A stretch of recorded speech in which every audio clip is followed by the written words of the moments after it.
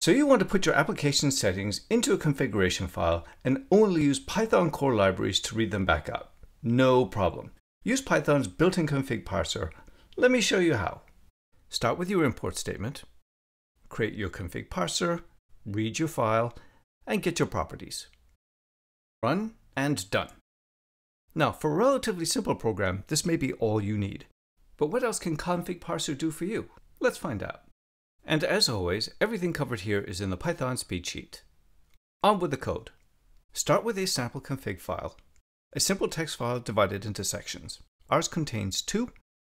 Those are the things defined with the square brackets. Each of ours has 2 properties. They're defined with a name, an equal sign, and a value. You can use a colon instead of the equal sign, but we're going to stick with equals for this. Import config parser, create an instance of config parser itself. You will always need to start with this. Read the config file using the read method. And now config1 contains the entire contents of our configuration file. Great! How do we get a property value? Starting with calling config1 directly, you have 2 choices. You can use the dictionary style with the section name as the first key and the property name as the second. This maps to section 1 and property 1 in our configuration file. Or you can use the get method with the section and property names as the method parameters. What if your property doesn't exist? The dictionary approach will raise a name error, but the get method will raise no section error if the section is missing and no option error if the property is missing. So much for consistency. To avoid this, we can use the hasOption method to check if the property actually exists. Again, passing in the section and property names as parameters, and this will return true or false. What if I just want to assign a default value instead? Sure, you will use the get method for this one, set the fallback parameter like I do here, and there you go. What if you need something other than a string? No problem. A quick update to our config file. Need an integer? Use getInt. Need a float? Use getFloat. What about booleans? Well, we'll use the getBoolean method, but what value should we use in our config file? While we're here, let's take a moment to see what we get if we try to read an invalid value. ConfigParser raises value error, as you can see. Okay, back to our Boolean value. Let's look this up quickly on the Python SpeedSheet. As you can see, for true we'll need true, yes, on, or 1. For false, we'll need false, no, off, or 0. We'll use yes. Brilliant! Another way we can work with our properties is using sections. In this case, we must use the dictionary method. Let's start with getting section 2. And now section 2 has all section 2 properties. To read the property values, we again have 2 approaches: the dictionary method and the get method. A quick comment about sections. Under the hood, ConfigParser implements sections using mutable map, which is very similar to a dictionary in most ways, so most common dictionary methods will work fine here.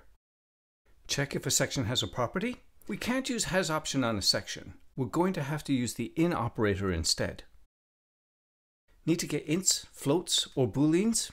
Yes, they're all here too. At this point, let's see how we can iterate over ConfigParser's values. We start by calling the sections method, which will give us the section names. Put that in a loop, get the current section like we did above. Finally, loop through the list of property names and values with the items method. And there you go. This is everything you need to know and probably way more on how to read a configuration file. Does ConfigParser support writing configuration files too? Yes, it does. Let's take a look at that now. Again, start with our import statement and instantiating our config parser. Now our new config object is currently empty. Let's start adding a few things to it. Start by adding a section with the addSection method. Add a property, use set. Here we need the section name, property name, and property value. A quick note, you must add the section first before you start adding any properties. Take a look at what we've got. Everything looks great. We can add to the section itself. Get the section we just added. Now to add a new property, we'll treat this like a dictionary, because again, section is implemented using a mutable map under the hood. This may be useful if you are updating a section after previously reading in a configuration file. I have one more approach to adding sections and properties that I'd like to show you. Here we'll add a dictionary of all of our properties to a new non-existent section all in one shot. Start by referencing the new section we want to create and add our dictionary of properties. Great, everything is here. The last step is to write out our new config file.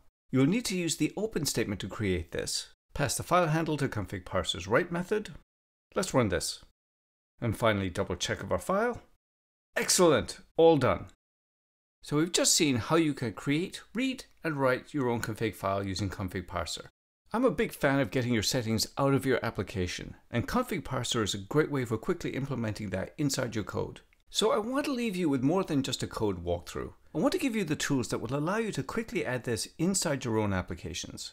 So for that, I put all of these commands into the Python SpeedSheet. Just type ConfigParser in the search box and you'll find everything that I've covered here. Need to narrow it down a bit more? Add whatever terms you need. Links to the Python SpeedSheet and the source code to this tutorial are all available in the doobly-doo below. I hope you found this video useful and informative. Please let me know what your thoughts are in the comments, including your thoughts on the Python SpeedSheet. Let me know how useful you found that. I'm Tim O. Thanks for watching.